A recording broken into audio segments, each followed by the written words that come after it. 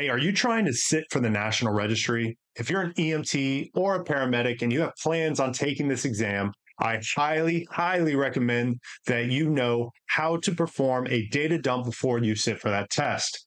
So today, I'm going to be creating one. A lot of people have been asking me, Mike, can you please go over a data dump, how to set one up? The first thing I want to tell you about the data dump is it is all dependent on you. Everybody's got different strengths, everybody's got different weaknesses, but understand that when you sit for that exam, they're going to give you a sheet of paper that is laminated and some sort of dry erase marker, and they're going to give you a little bit of time to start setting up and to log into the exam.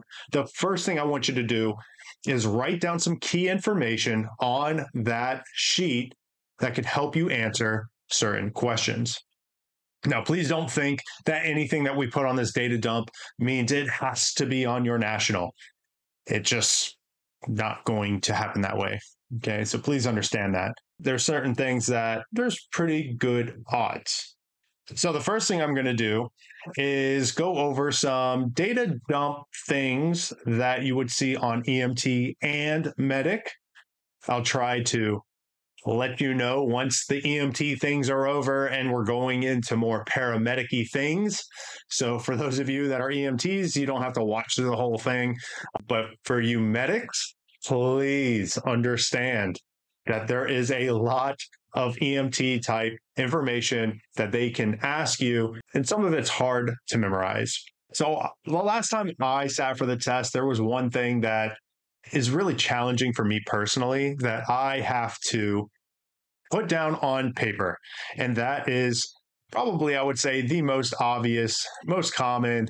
The GCS is something that I need to practice, and I need to ensure that I know how to answer these type of questions, because usually they're pretty long-winded scenario questions. And it's like, does the patient have a GCS of 6, 7, 8, or 9? And you're sitting there trying to calculate. Just write it down on a sheet of paper. It makes your life so much easier. Now, for you EMTs, you might want to have some sort of diagram that you draw out for abdominal organs. I like to use the mnemonic GLASS: gallbladder, liver, upper right; appendix, lower right. Coming over to the left lower quadrant, we're talking about the small intestines. We're talking about up into the top left, getting closer to the stomach and spleen. So thinking about the acronym GLASS and maybe writing out something similar to that in this little diagram just says different type of abdominal organs that you might see in a particular region. A lot of test questions ask that. And for some students, they do struggle with knowing where these organs are located. Now, another classic one that I don't know why this one is challenging for me, but I do practice it whenever I try to tell people, hey, don't forget these type of questions because they are common, and that is Einthoven's triangle. So on Einthoven's triangle here, I'll add that right up here. It shows that we have on the right arm that is a negative electrode, and our positive electrodes are on our left foot, right? And we can draw out Einthoven's triangle. You can just draw an upside down triangle and just remember where to put the positive and negative leads. There are questions that ask you these, and I know for some of you, you might say that's super easy, but for others, this might be something you want to add to your data dump. Now, here's a classic one that you EMTs and medics must know, because these questions can get challenging on the National Registry, and that is, of course, the rule of nines. Having some sort of diagram that you draw makes your life a lot easier if you're comfortable with knowing how to answer these type of questions. Now, remember, just looking at this rule of nines, and I'll zoom in for you, the chest, the abdomen, and the arms stays the same with every single age group. Well, what changes? The head and the legs. So if you draw out little diagrams on your data dump, just make sure that you memorize what the legs and the head are of each age group. Draw those out first, and then fill in 18 for the chest and abdomen, and then the 9s for each arm. Remember that circumferential when we talk about those percentages, except for the back, of course, that's 18. So now my sheet is getting pretty full. There's another type of question that I promise a lot of you have seen that you might want on your data dump. And that is, if you guessed it, AppGar. Writing an AppGar down on your data dump is not a terrible idea. For some of you, you might think those are really easy. You might not want it. But for me personally, again, they become very muddy and very wordy type of questions. And then, of course, they ask you, well, is the AppGar score a 6, 7, 8, or 9? And it's kind of hard to tell exactly. So writing down an AppGar score next to you and being able to reference it while you're reading these questions makes your life a lot easier. Now, if you're an EMT here and there is something else that you would want to put on your data dump, let me know in the comments, because I'm really curious what's challenging for you guys to memorize on these type of exams. These are a few ideas that I came up with for the EMT level. But one other thing I need to tell you is that you need to practice writing this down.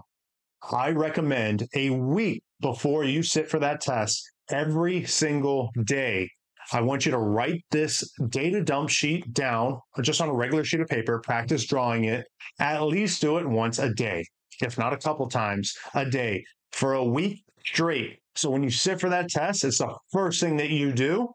And when you sit down and it just flows. The worst thing that can happen to you is you sit down and try to do a data dump, but you don't remember what to put on the sheet. I hope this helps for you EMTs. Maybe vital signs would be another one. Just let me know in the comments what you guys would think. Now for the medics, we got some more things to add. I'm going to delete a couple things on here just to give me a little bit of space on this sheet. And there's some additional information that might help you for your data dump. So the first thing that I tell a lot of paramedic students, and one thing that I see that they lack on, is 12 lead interpretation. Now, don't expect there to be a ton of 12 lead type of questions on your national, but that there will be some, right? So if I have some sort of diagram that I have where it can show me what the 12 lead is looking at. Is it septal? Is it anterior? Is it inferior? Is it lateral? Right? Maybe you're very comfortable with that. And maybe you need a little bit more information. For example, hey, V1 through V4 is supplied by the left anterior descending, or the 2, 3 and AVF is supplied by the right coronary artery, right? If you're not comfortable with those, maybe add that to your data dump. So let's add a little bit. So as you can see on top of that little 12 lead chart, I added Sally, septal anterior, lateral, inferior, and then which coronary artery is supplied with those EKGs. So maybe a little graph like that would be very helpful for you in your data dump. Let's do another. So the ROAM method is a great tool when trying to answer your ABGs or arterial blood gas questions. If you ever get a test question that has anything to do with pH, HCO3, which is also bicarb, or maybe CO2 or end-tidal CO2, we want to be able to answer those questions to say, is it metabolic acidosis or respiratory acidosis? Maybe it's metabolic alkalosis, right? How would you answer those questions? Using the ROAM method makes the most sense, and it's the easiest one to memorize. I have a very good video explaining how to do it with examples. So check that out if you haven't seen it. That is something I would totally add to this data dump. So the next thing that I added here was the med math.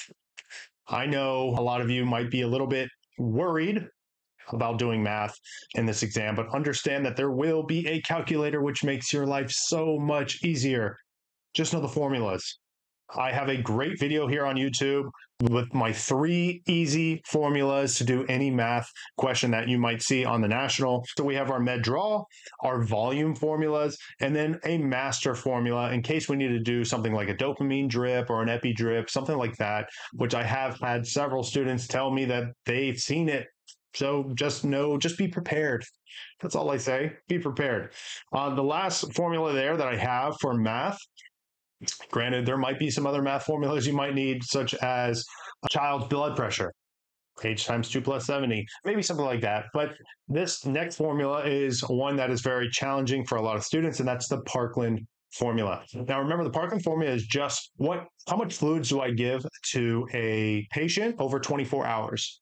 So it is 4 mLs multiplied by my kilograms, multiplied by the body surface area. And that's always the percentage of surface area, right? So if we do the rule of nines, a patient who is 27% burns, right? They weigh 100 kilograms. Well, you would do 4 times 100, gives you 400, multiplied by 27.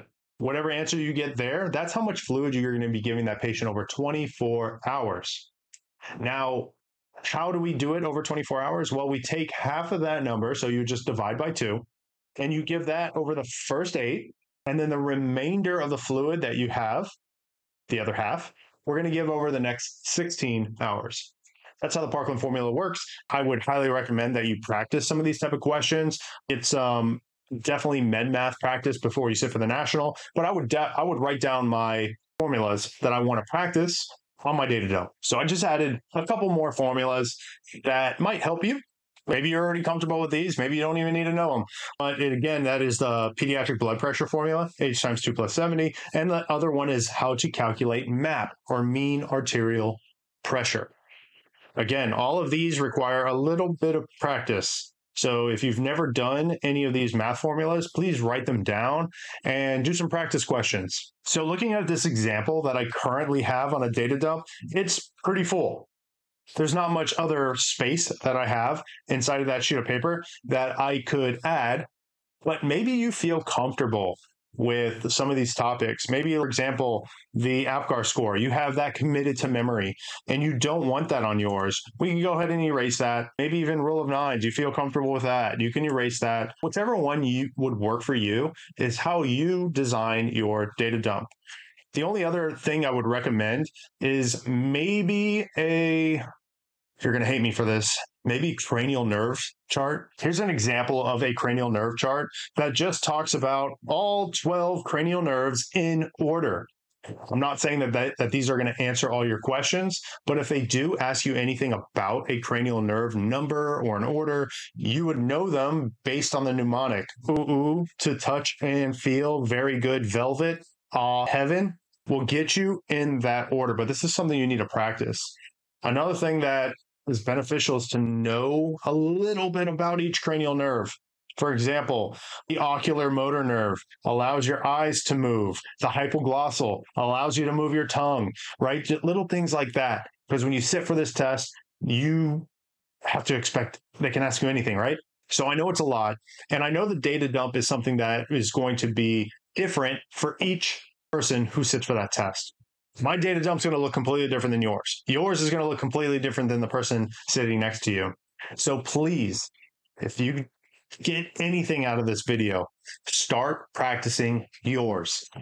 Take out a sheet of paper and start coming up with different ideas. You could use the ones that I use, or if there's other things that you would like to add to yours that you have a hard time committing to memory, let me know about it, because I'm very curious. Write it in the comments below. If this helped you, I hope to hear from you. Again, if you have any questions, let me know. Comment, subscribe, all that kind of stuff. And I'll see you guys on the next video.